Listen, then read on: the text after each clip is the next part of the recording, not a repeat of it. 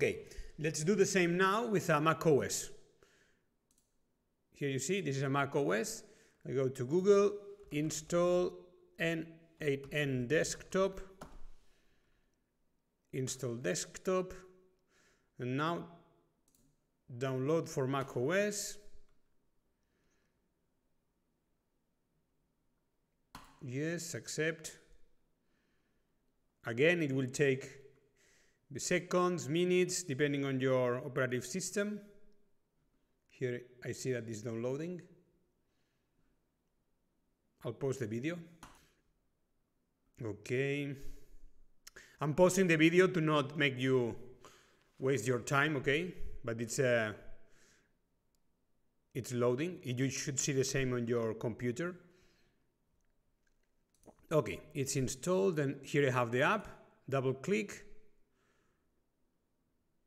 Here we have it, N8N, verifying.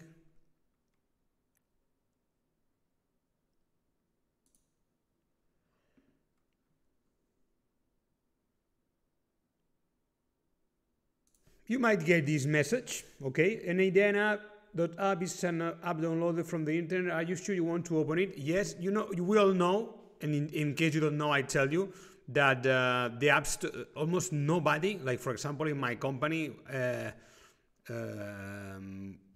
we haven't done it to upload the desktop applications to the App Store because it's really, really annoying. So almost nobody is doing it. So, but it's safe, don't worry, okay? Click on open. Don't worry about that warning. It's nothing to worry about.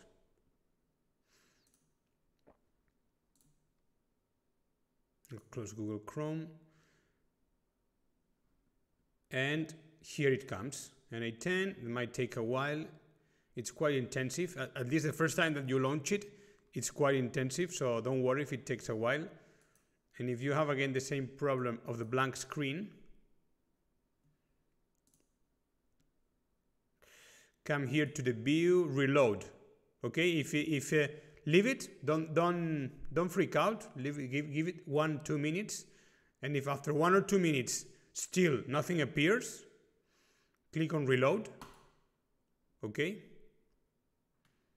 And now, okay, so the first time you might see that blank screen. I don't know why it happens, but click on reload and you should see something like this. If you see something like this, your installation was successful.